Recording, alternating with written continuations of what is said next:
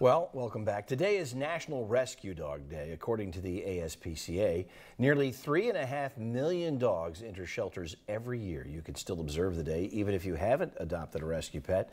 Try volunteering at our local shelter like Animal Samaritans or making a financial donation. You can also foster dogs to help prepare them for adoption.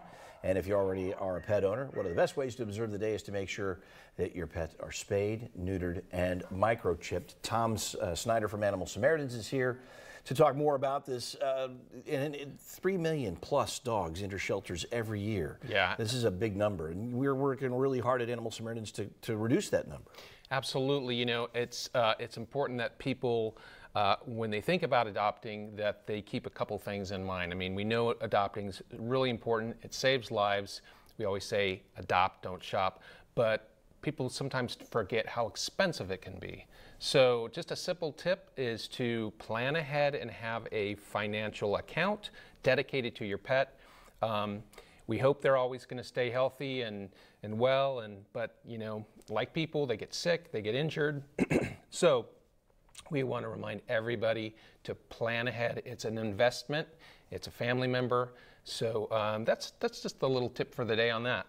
Also, when adopting pets, the great thing about Animal Samaritans, you're going to get a dog that is spayed or neutered, has had its shots, so it's off to a pretty healthy start, and that's very important because a lot of times when you're shopping for pets and getting them from other sources, you don't know the background. That's right. Yeah. So the benefit of adopting in California, all pets must be spayed or neutered first, you know, before they're adopted out, microchipped, their first set of vaccines. So it's really it's a financially it's the way to go as well.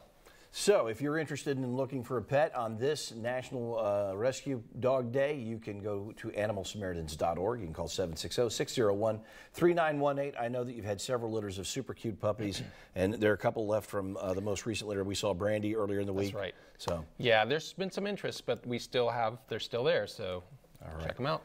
Stop by, make an appointment, check out, and if you have a pet, you can bring in your pet, see if everybody gets along. That's the easiest way to do it.